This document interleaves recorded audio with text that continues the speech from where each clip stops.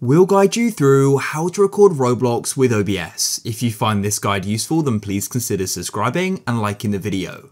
First of all, make sure you've got OBS Studio installed. It's super easy, download it and install it, and you can then open it up. Then come over to the bottom left and select a scene. If there isn't already one, click on the plus button. Now you want to come over to the right and go and click on settings. You'll go and get the settings pop up, and you want to go and click on output over to the left. Make sure the mode is set to simple and come down to recording. The recording path is where your video will be saved, and then you can choose a recording quality. So for me, I have high quality medium file size. I find this to be the most efficient option. Recording format, set that to MP4, it's the most compatible.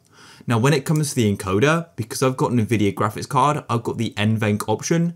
Otherwise you can just use the X264, that'll be fine. And they're the main settings. Now come over to the left into audio and come into mic/auxiliary audio and go and choose your mic.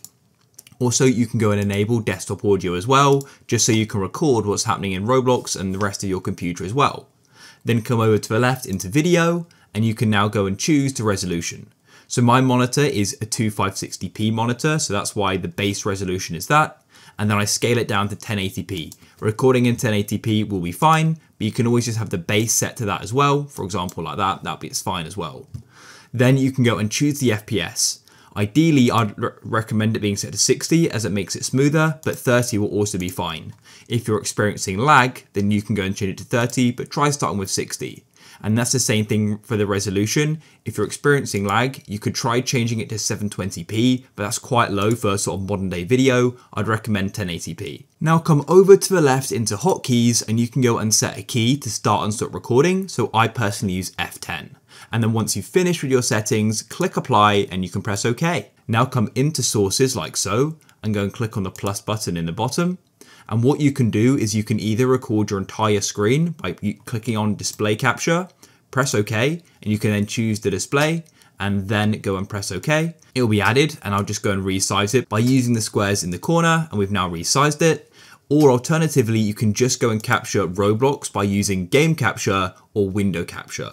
That's going to be up to you. I prefer just to capture my entire screen. And just before we start recording, come into the audio mixer and you may want to go and decrease desktop audio, as otherwise that can sort of flood and drown out your own audio there. Now we're ready to start recording. So come into Roblox, find a game you want to play and go and launch it. Now here we are in Roblox, and then what you can do is go out of Roblox into OBS and manually press start recording, or you can go and press your hotkey. And now you're going to be recording and you can go and make your video. And once you've finished, you can then go and press F10 again and the recording will go and stop, or whatever hotkey you set it to. Then you can go to where you set the video file path to, and here's the video. If you found this guide useful, then please consider subscribing and liking the video.